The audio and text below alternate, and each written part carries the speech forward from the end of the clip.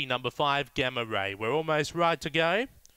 This is the maiden over the 300 metre journey here. There's the light, set to run. Away, Mapunga Echo began on terms. There's speed out wide from Cypress, hunting through Pinky Devil. Then we go back to Gamma Ray up there, Millie, and Honey. Mapunga Echo coursing wide, but on top extending, and Mapunga Echo absolutely bolts in. Second was either Cypress or up there, Millie.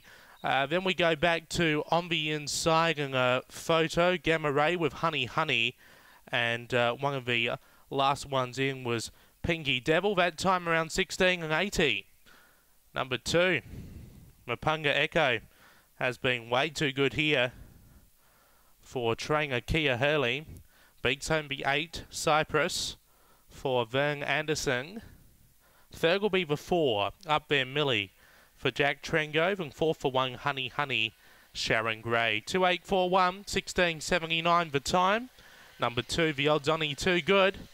Mapunga Echo absolutely destroys him after a running of race 2 at Murray-Bridge.